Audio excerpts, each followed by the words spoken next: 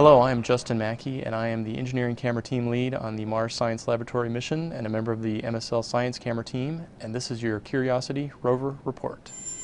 The rover has been investigating the Yellowknife Bay area as part of an effort to pick the exact location of our first drill activity on Mars.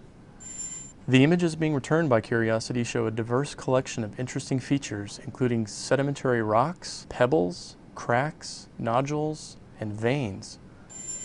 The vein features are seen as a bright white material, and we see them just about everywhere we look in Yellowknife Bay. The ChemCam instrument has found that these veins contain elevated levels of calcium sulfate, likely in the form of basanite or gypsum. Gypsum veins are also seen here on Earth and are associated with water percolating through cracks in fractured rocks.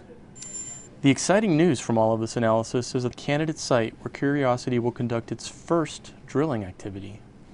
This site is located only a few meters away from the rover's current location and lies in a flat area suitable for drilling.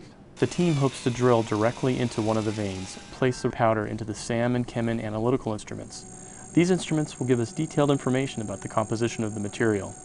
We'll be driving over there in the next few days. On our way over to the drill site, we're planning on using the rover's wheels to crush some of the nearby veins and examine the freshly broken material.